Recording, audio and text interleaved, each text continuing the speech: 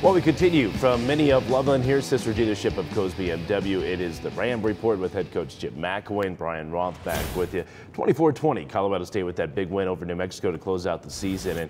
And we talked about the offense and great start. And then the second half, all of a sudden you guys are down. First time you're down the entire game, down 20-17, 3:03 to go. And your offense steps up and puts together, I think, really the best drive of the season. You know, it was, and it's something we practice every Thursday. Good on good. I thought Connor really handled that well. I thought the whole drive, he took what they gave him. He didn't try to force the ball, and then of course hitting the big wheel route at the end, to put us ahead. That was huge. Yeah, and talk about that final play because you sneak Hensley out, and boy, he just ran right by the defender who didn't know where to go, and by the time he realized where he needed to go, it was way too late, and then Connor put it right on the money. Well, it's something Coach Baldwin's worked on, and has implemented is actually off a screen look that we have, and it's really interesting. We started the season against CU with that same play as a touchdown, and of course to end the season on the same play, there's something there, and yet, I thought our offensive staff, I thought Coach Baldwin put a great plan together, and you know what? Our guys really played hard. Yep, no question. Once again, Colorado State well over the 400-yard mark of total offense as we take you inside that victorious Ram locker room. Liberal arts. Opening drive of the game for Colorado State. From the 49-yard line, this will be Wilkie off the left side, big hole, 45, 40, Wilkie near side, 35, 30. He's pushed out of bounds at the 28-yard line. We've been talking about that all season, and we've been able to move the ball all season like that. But the thing is, we will always lose, something happened, turnover or something like that, or we shoot ourselves in the foot.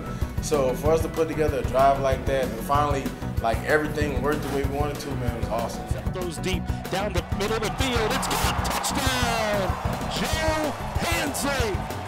I guess he just happened to be in the right place at the right time, and I don't mind getting Joe Hensley the ball. He can make plays, so.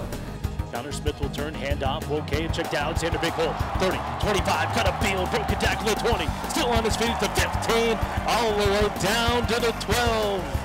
I feel like our run game really started to come together, and it was nice just because it was something that we knew we could do, but we hadn't been doing. And so kind of getting it going and saying, good, this is what we know we can do, we're doing it. It was definitely a good feeling. Here we go, this is the ball game. Call it fourth and a short two. Woke is the deep back. Smith will take it, toss to the right side. Woke running, lowers the pads. First down, CSU.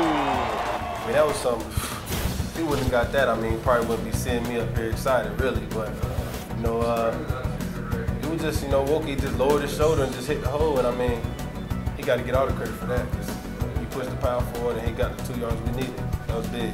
I always thought that it would be pressure in a situation like that, but everybody felt calm because, we do it so much in practice, and it was finally a time where we had to use it in the game, so everybody felt calm. Pump fake, Smith to go to the air, going to go deep down the far sideline. Hensley open at the 5, touchdown, Colorado State with 1:29 to go.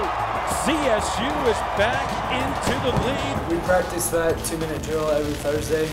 So, I just try to myself focus on staying calm and doing, what I've been coached to do. So proud!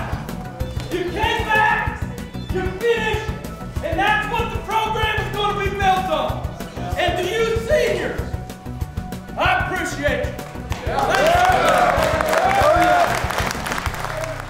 Well, again, what a scene in that Ram locker room, and what a feeling to close out the season as Colorado State did.